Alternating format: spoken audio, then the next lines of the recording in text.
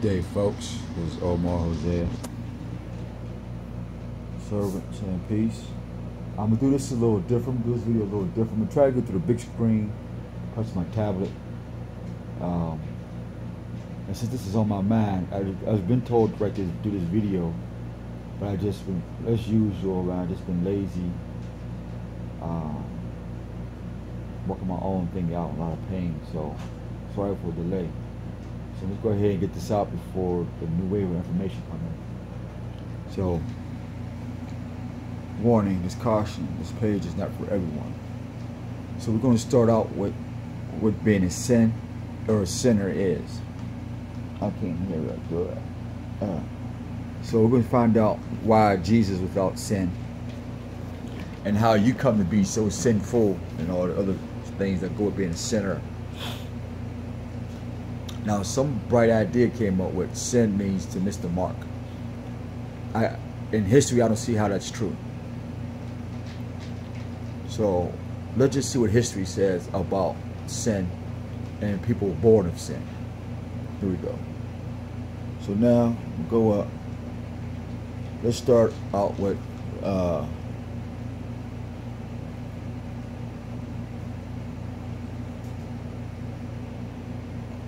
we have pagan gods born on the 25th. And I'm not sure if you can see them that clear, but I think you could. Let me see if I get closer for you. Alright. Now notice these people, where they live at, and who they are. Ishtar, Osiris, Isis, sexuality, all these icons. And let's look at this. Thank you, Rob Skipper. Even though we already knew this, so you can't say this is yours. We already knew this already. It just, we're glad you're able to put it in a format that we can share it. So you got Gilgamesh and Baal and all of them. Where are they from and who are they?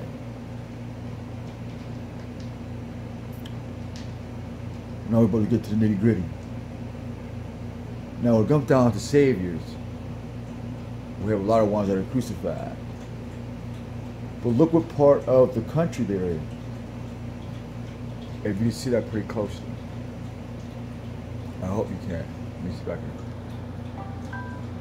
get you in a little bit more. Alright. So we got the beginning of this unholy trinity, and we got where they got these men born on the 25th and these 16 crucified saviors. But here's the funny thing is, in the books they say that they were without sinning. We have to find out who is sin and where is sinner and where they come from. And how did you become a sinner in the Bible?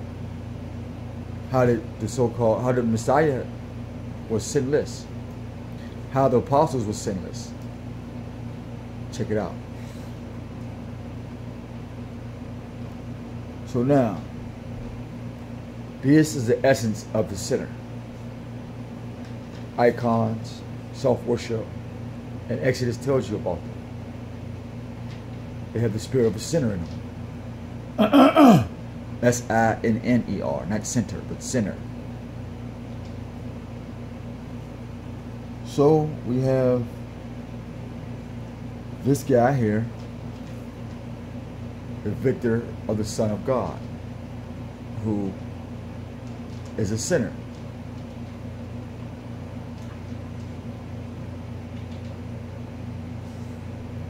And he reigns over the whole world.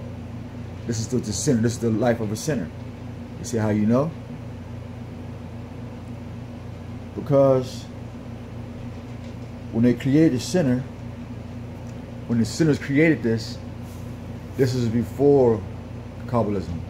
This was before Christianity. This was before Islam. We'll get to the point of sinners.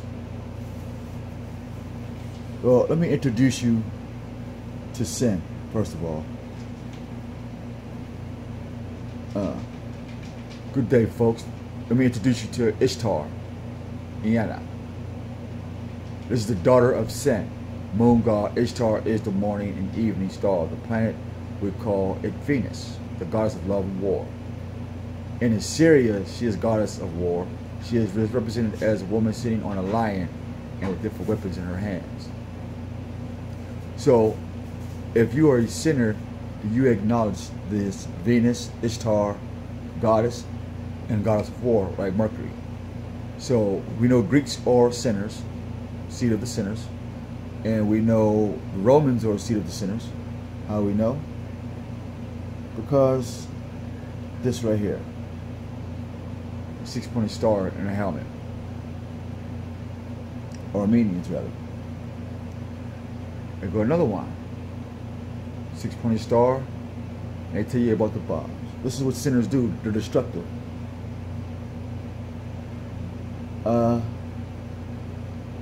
And here's their icons and their depictions. This is the culture of sin. Let me introduce you again to sinner. Now, and there's a conspiracy around that because they have books around these marks. Conspiracy of the 6-pointed star and the 8-pointed star.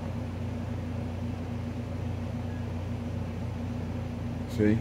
Now look at the connection to them.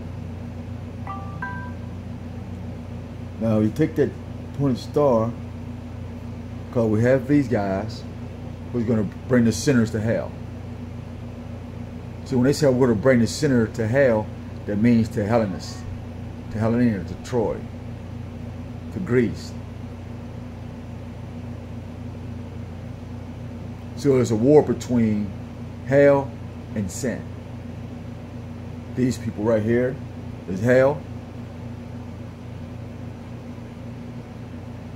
And these people are sinners. You put them together, you're going to hell for being a sinner. You get that? Now, what happens when hell and sinners get together? Let's get that up. They build societies like this. The cross, the crown, and the crescent, the 3 C's. Those are the essence of the sinners and the hells in hell. But let's not get sidetracked. Now, here, I'll show you some history. King Sargon's grandson, Nimram Sin, captured and burned Ibla. You see what the sinner did? You see the picture of what the sinner is doing to the king of Ibla and the people of Ibla? Now, if you knew your history, you knew that was talking about you, so-called black man. And so the sinners and the Hellenists took this from you.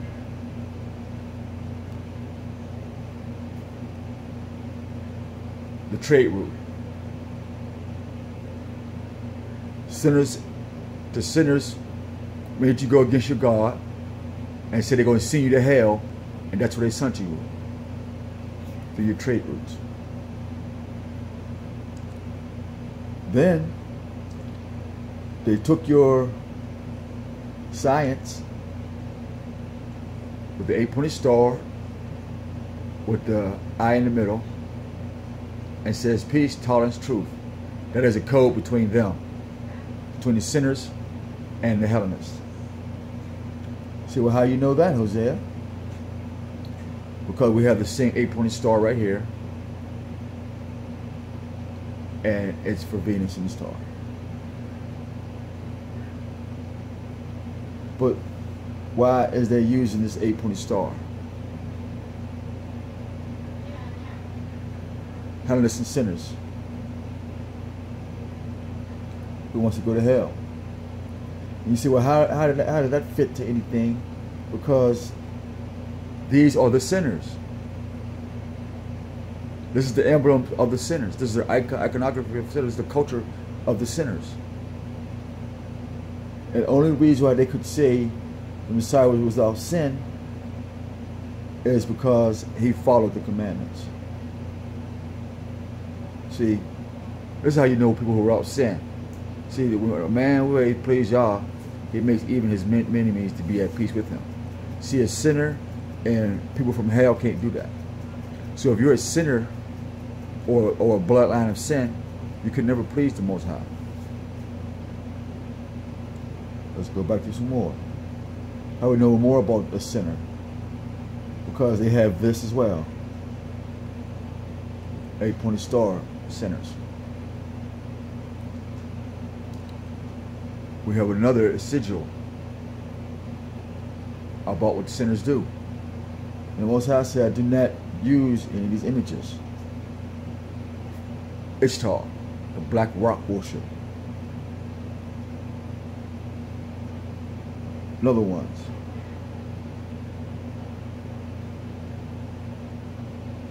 These are all essence of sinners. Sin. Sin is ran by Babylon is ran by sinners. The ancient modern Babylon is sin. Modern Rome is of the sinners. They work together. So how you know that? Well, because of the Masons. They use it. The cross, the crown, the crescent, skull and bones. And they're sinners. More sinners. More sinners. Yeah. And I drew this one day, and I didn't know why. I didn't know where it was coming from. I didn't know why I had to. But it was an 8-pointed star in that box. This is the funny 8-pointed star. Get that box. Isn't it ironic, the 8-point star? And we find this other box.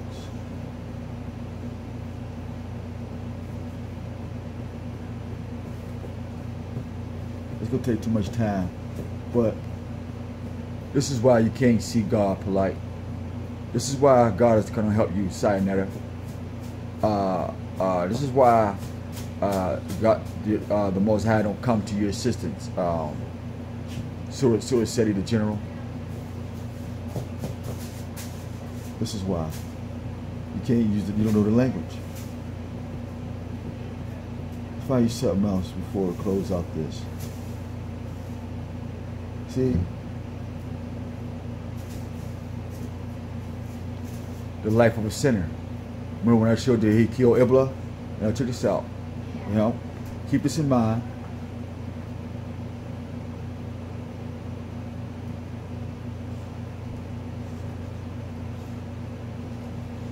Hold up. Keep that in mind. They're the ones that brought Christianity. They're the ones that brought Islam. These sinners did. See, a lot of people don't know. A lot of people don't know what a sinner is. So let's now we're gonna go to scripture. I got 3 minutes, maybe 4 minutes. Okay, let's go time. Heavenly Father, let's search for this. Please forgive me for not praying first, but we ask for permission to open up the people's ears and their minds, and that you may be glorified. By the power of the Holy Spirit that I come, I humbly ask and pray, and to the prophets before me and after me, we say thank you. Say loud. Let's see what sin is. Now it says, I can't make it bigger. I'll try to get it in here real quick. Now let's see the sin. Now remember we showed you the people of sin. Oh, so we go straight. Okay, the sting of death is sin. The strength of sin is the law. Is the law. Read that again. The sting of death is sin, and the strength of sin is the law. That's man's law. Does that not bother us at all?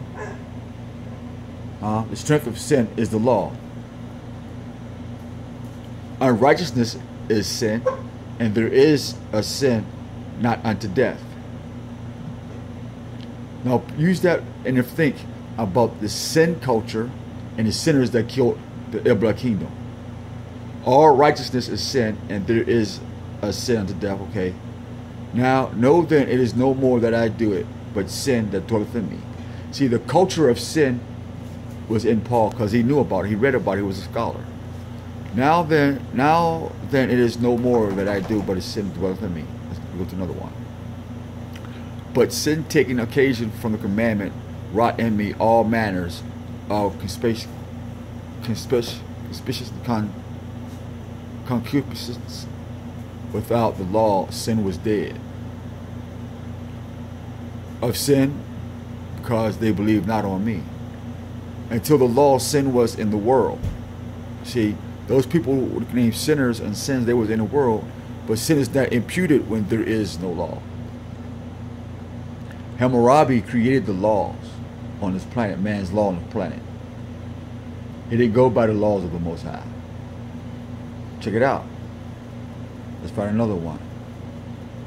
There is no soundness in my flesh because of thine anger, neither is there any rest in my bones because of my sin. Because I did the things of what sinners done. Let's find another one. Now remember, David was around the time of all the sinners. And it says, if any man see his brother sin, alright, remember Ishtar, all them, sin which is not unto death, he shall also ask, he shall be given him life for that sin not unto death. There is a sin unto death. I do not say that he shall pray for it. Get the gist of this? Will this make sense?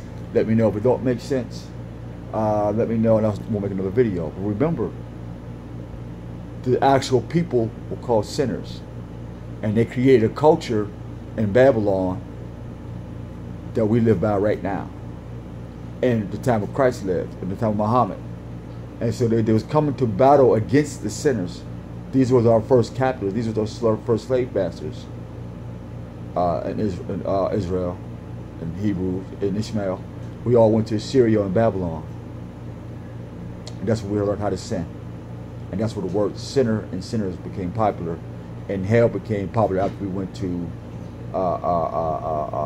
Rome as captives and Greece as captives. But now we know what hell is. Peace.